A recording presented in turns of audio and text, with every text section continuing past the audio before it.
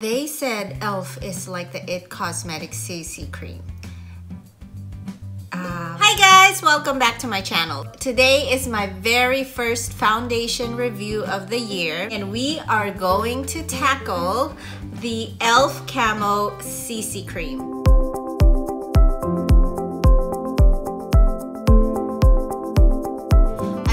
You guys, this year my goal is to do one foundation review each month for the next 12 months. So the very first one that caught my attention was the e.l.f. CC cream. Actually, it's called the e.l.f. Camo CC cream.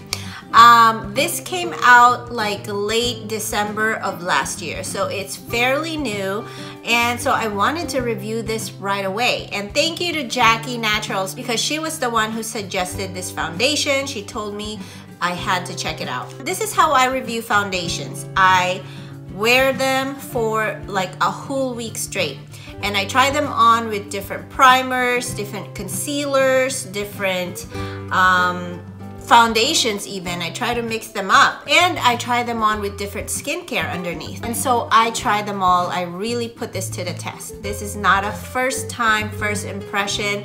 You can see that the bottle is already very flat. This one is almost empty, guys, and I think I'm on week 2 of trying this foundation. So a good 10 days of use, and it's already almost empty. This is the color medium 330 warm.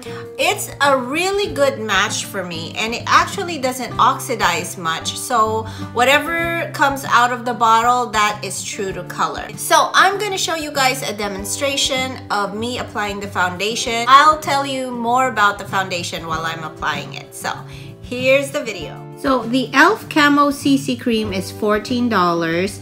It's medium to full coverage with SPF 30. It has a natural finish, 20 shades with pretty good undertones, and my shade in particular is medium 330 warm. Now, because this is a CC cream, it has some skincare benefits. One of them is the hyaluronic acid, which helps hydrate the skin. It also contains collagen for skin elasticity, and there's also niacinamide that helps brighten the skin. There's of course sunscreen protection, the SPF 30, and this is actually 1.05 ounces. It's PETA certified, just like all the other products from e.l.f.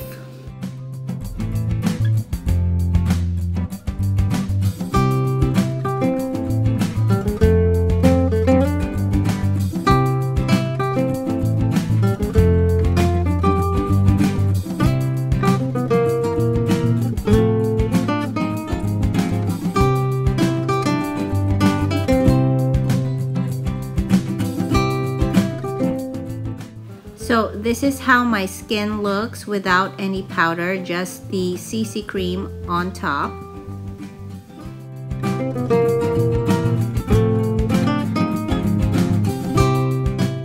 And here it is with powder on top. As you can see, it's more mattified, but it doesn't look dry at all. Okay, first things first, I used e.l.f. with a lot of primers, a lot of skincare. The most commonly used primers that I use for makeup is the Cover FX Blurring Primer and the Mattifying Primer. So these are the two, and it works really, really well with the CC cream. Now, the claim is that this CC cream is a dupe for the It Cosmetics CC cream. And I want to say, I feel like I like this just a tad bit more, basically because of that natural finish. So we all know CC cream or color correcting cream, it has some skincare benefits. It's usually more hydrating and moisturizing to the skin. The It Cosmetics compared to this one is a little bit more hydrating. And for someone who has dry skin, I think that is perfect, like normal to dry skin. But for me who's oily, I feel like the It Cosmetics CC cream actually makes me look a little more dewy than I'd like. So it just depends. Like in the winter time, I don't mind more moisture into my skin, but in the summertime, you know, less moisture because I get oily easier. So it's just about maintaining that balance.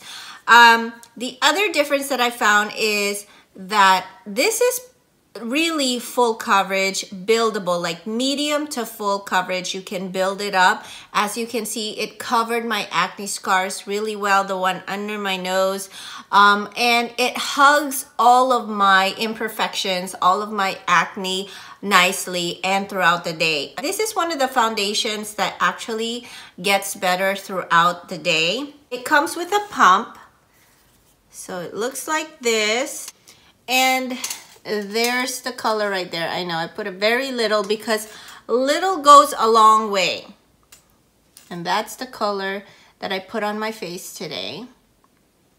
You can kind of see it's not 100% matte, but it's not like dewy. I would say it's like a soft matte finish, or just like what E.l.f. says on their website, it's a natural finish. For me, I love it because it's not gonna be too oily on the skin.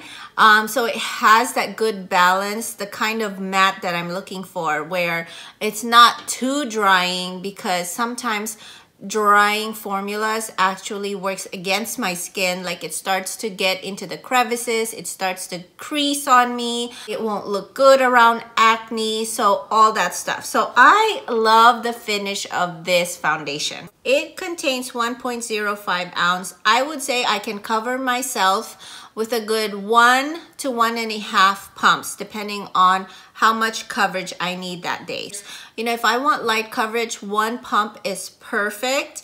Especially like in the summertime, I'm 100% sure I'll be using 1 pump only. This contains 1.05 ounces, which is the standard. It's actually a little bit more because most foundations are like 1 ounce. I find like I'm already running out, and I've only had this for 2 weeks, like consistent use. So I feel like it runs out easily, even though it has a good amount in the bottle. Because of the coverage, I would say medium to full coverage with 2 pumps, with 2 layers of foundation. It had a little bit of creasing on me, especially on my forehead lines, but it's not too bad. So just a tad bit creasing. It's nothing that a beauty blender or a sponge can fix. You just dab, and then the lines disappear. When you first apply it, it feels a little heavy on the skin, and you might be thrown off like, oh my gosh, this sucks. You know, we don't like foundation that feels heavy. We want it to feel like second skin, or like hydrating, like there's some benefits to the skin. And when it starts feeling heavy, we feel like our pores are being clogged. You know, bad ingredients. I want to mention like this Color Pop stick that I have. If you haven't seen my video, like an all Color Pop video, this is one of those foundations that actually feel heavy on the skin, and it stays heavy throughout the day. This one, it doesn't feel heavy throughout the day. It kind of just works with your skin's chemistry, and then it just doesn't feel heavy to me. It feels very hydrating, but not in a bad way. I really like it. It's one of those foundations that actually gets better throughout the day. So that's a good thing. So at first you might think, oh, this is too much, but later on, once it combines with your skin and everything, it just looks plump and glowy, and I love how my skin looks, like especially on the 2-hour mark. Don't be scared about that kind of first initial heavy feel on the skin. Like I told you, natural matte finish, I agree with that claim. It's not matte, but it's not oily either. I want to say this actually lasts me for a good 7 hours straight, and that's a lot compared to other foundations, because my face eats up foundation and makeup. Most foundations last, or at least looks good on my skin for a good 5 hours. So the fact that this can look really good up to 7 hours is a plus. Around the 6-hour mark, maybe my chin and nose kind of breaks apart a little bit, but not too bad at all. Like it still covers all of my acne scars. The 7-hour marks, you'll definitely see the shine, the oiliness on my chin, the oiliness on my nose. I do get oily like straight down right here most of the time. Over here is a little drying for me, and also right here, but just the center of my face gets really oily, and that's normal for me. at the 7-hour mark, it's time to powder or touch up. Now this one says you can touch up, but I don't recommend that. I think that's gonna be thick and heavy. I would normally just go with a powder, loose setting powder on my face, or just like a setting powder like MAC, the pressed powder from MAC, which I really love because it kind of resets and hides my pores again. Does it work with other products? Yes. I have used it with different primer. One of them is this Glossier Moisturizing Primer. I love this because it's not like a thick moisturizer, which works really well with the CC cream because it already has those hydrating benefits. But I've tried it with my Cover FX Blurring Primer. Works really well. Benefit Professional. Any acne medication. I've used like this LMS Anti-Pollution Skincare underneath it. What else have I used underneath it? I've tried combining it too with another CC cream, which is my Thrive Cosmetics CC cream. I also did a video of all Thrive Cosmetics makeup. If you are interested, you can watch that. I'll put it up here in the cards. Oh, also, some foundations break down when you use SPF products, and this one didn't. I also used it with my Clinique Pep Start Daily UV Protection. So this is another good one that I used underneath this e.l.f. CC cream, and it worked really well. I think this is a positive review. $14 for e.l.f. Not bad at all. It did not break me out. I mean, I have breakouts, but I have to say it's not because of the e.l.f. CC cream. By the way, these two, it's a match made in heaven. Concealer and CC cream together. Don't get the mattifying Camo concealer. Get the hydrating one. That is it, guys. I hope you enjoyed this review video. I will be doing another foundation review next month. Now, comment down below which foundation you'd like me to review.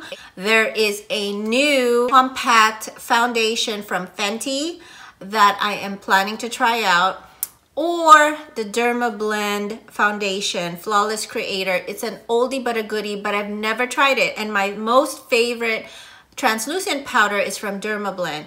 And I like the skincare benefits. Most makeup artists use Derma Blend as a brand. So I'm really curious about that foundation. So comment down below, Fenty or Derma Blend. Which foundation would you like me to review next for the month of February? In case you are wondering what's on my eyes today, it's actually a very quick and simple look. I have these Mally kind of shadow sticks.